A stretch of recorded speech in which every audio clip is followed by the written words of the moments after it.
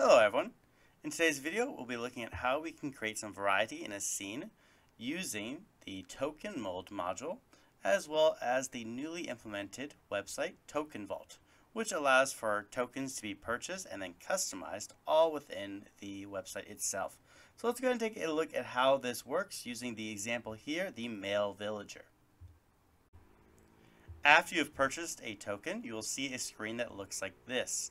Not all tokens will have the same variables that you can change, but for this particular villager, we can change the outfit, the tool, the head, the hair, and horns, either adding horns or taking them away, and deciding on what color they should be. So we can see there are a number of changes we can make with just this one token. Now, for my use today, I'm just going to be filling a scene, so I don't really need anything specific. So I'm just going to randomize everything, and then I will save it as a WebP, clicking the Foundry icon right there. And I'm going to do that, we'll say like 8 or 9 times, so I can get a wide selection of different appearances.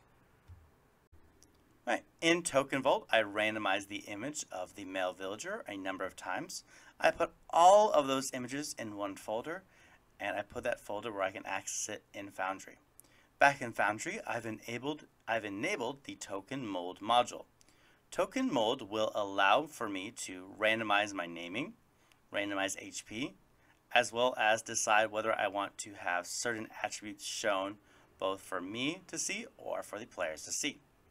To start off, the simplest factor is just the naming. But even for the naming, there are a number of different options you can use. You can have NPC job titles, you can have adjectives, you can have different languages. So take a look at what you want to use. Right now though, I just have human male names, which are placed at the front, and the base name is removed. So all we'll come up with is names like John, Jim, Joe, but more creative than that.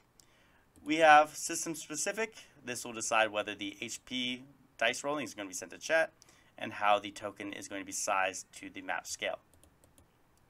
Here we have what bars are going to be shown as far as whether we want to show the attributes like HP, experience, things like that, and scale and rotation and mirroring. Basically the normal things you'd have for a token. After that we have stat overlay if we want to have an overlay for information about the character, such as like how much gold it has, what HP is, things like that. Let's go ahead and see how this functions though, and we're going to use a villager, or I should say a commoner token from the monster SRD. So we'll go ahead and import that and play with that first. So the first thing I want to do after importing my commoner token or commoner actor is I want to change the image to make use of all of the images I created earlier in Token Vault. And to do that, I click prototype token at the top. I go to image.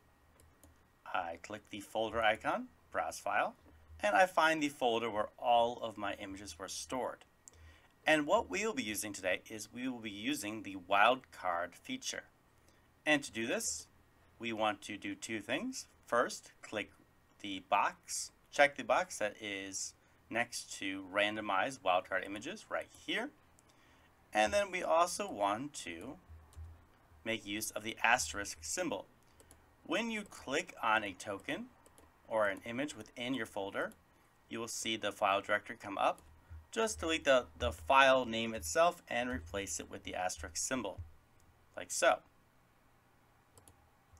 And then update. And now, when I bring my commoner onto the scene, it'll use any of the images within that folder. Let's take one more look at that, and we'll take a look at what is happening right now with token mold and the naming and HP. So again, prototype token, image, randomize wildcard images, file name / asterisk symbol right there. And you are set for the images. Now, if we go to our tokens, we can see token mold is giving each of them a different name based on the settings that we set up earlier, as well as some of the dice were being rolled there to determine how much HP each of them are going to have.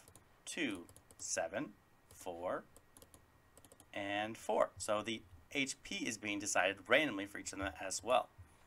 You can decide all of this within the settings, what you like and what you don't like. As a final note before we wrap things up, let me show off how you can use the stat overlay I mentioned previously. So in settings, I've added in two particular stat overlays, one for HP and one for AC. I have the HP value and the AC value. Now if I hover over any of my tokens, we can see 2 health, 10 AC, 4 health, 10 AC. This baboon is dead, so 0 health, 12 AC. So you can see how you can use this as a alternative to other modules such as like token info, where you can quickly decide on your own overlays for tokens. Alright, that is where we'll finish for today. There are a number of other changes you can make using token mold to really add some nice variety to your scene, especially paired with other options such as the wildcard feature, which is part of the core Foundry program. And also, of course, taking a look at Token Vault and deciding if you want to make your own tokens. Well, thank you everyone for listening. Let me know if you have any questions or comments down below.